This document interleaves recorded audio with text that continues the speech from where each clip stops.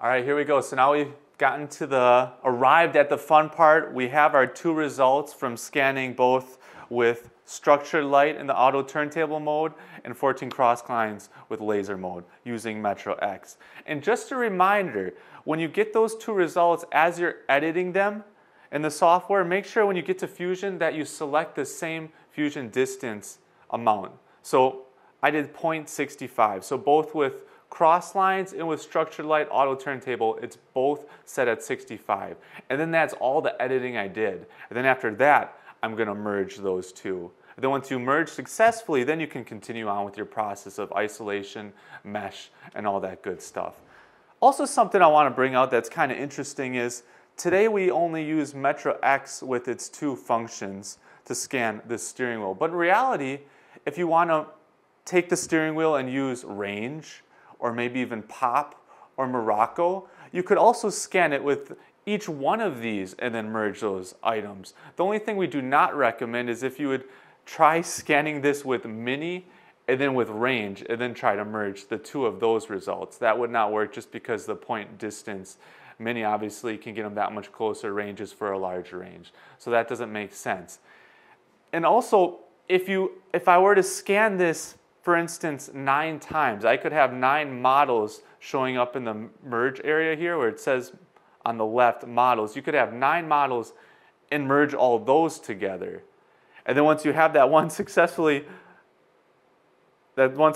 merged model, you could also scan it even more and continue adding on to those. So it's infinite. For infinity, you can keep on doing it, but it's always just 9 at first. Bring that down to 1 and then add them. All right, so let's get into this. Let's actually try to merge it. I'm going to try doing, for the sake of showing you, I'm going to do it with just automatic merge, but it's not going to work. Because of the reason is there's not enough details on this steering wheel. But I'll just show you that anyhow. So then after that, we're actually going to use the manual function. But just for the sake of example, click merge, feature alignment. Not enough features, it's all too much the same. Generate model.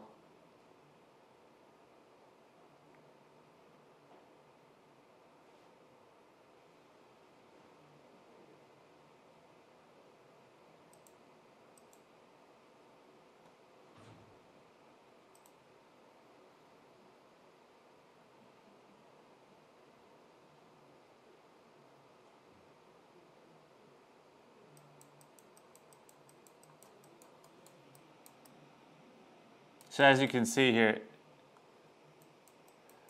yeah, it's leaving the bottom part hollow, and it's not right. It did not successfully merge it.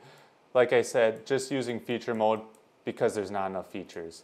But now let's give it a try actually using manual alignment. It takes a little more patience, but we'll get a good result. Let's do it manually. So select merge. We have our 2 steering wheels right there. Manual alignment. And this just takes a little bit of patience. So get it oriented the way you want it.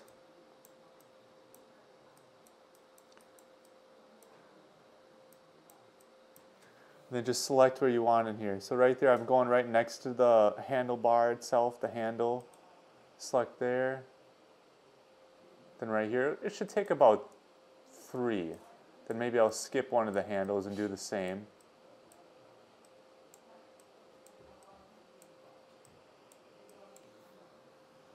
So there we go, upper left. And this one would be the upper left right there. And probably with this next one, it'll know where it's at now and align it.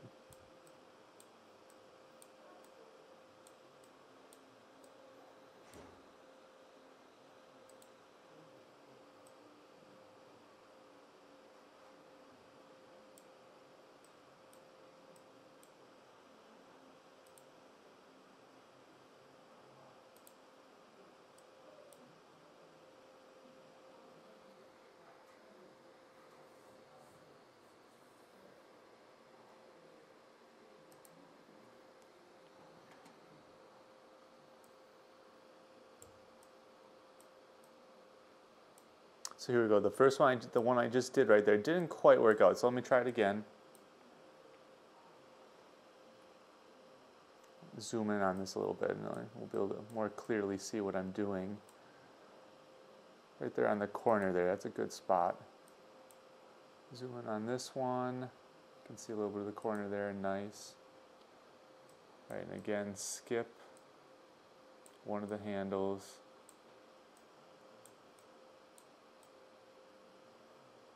This one seems to captured some here. Put a second one right there. Excellent.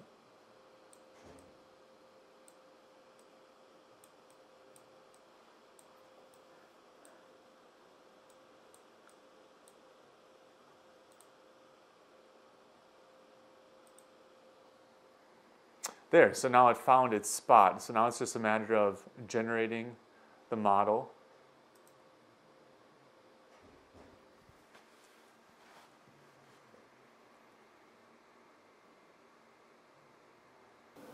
Nice, look at that. Awesome results. So there's the top of it, flip it around to the other side. Looking great. And of course later we can still edit it more because I haven't run it through mesh yet to fill in those holes a little bit, but great result. Yes, it was a success. Fantastic. So let's just go over briefly what we went over in this video again. Using MetroX, we started with talking about the accelerated GPU. We saw throughout the video how much easier it was to use MetroX because of that. Capturing the point clouds better, smoother, no lagging, just really nice.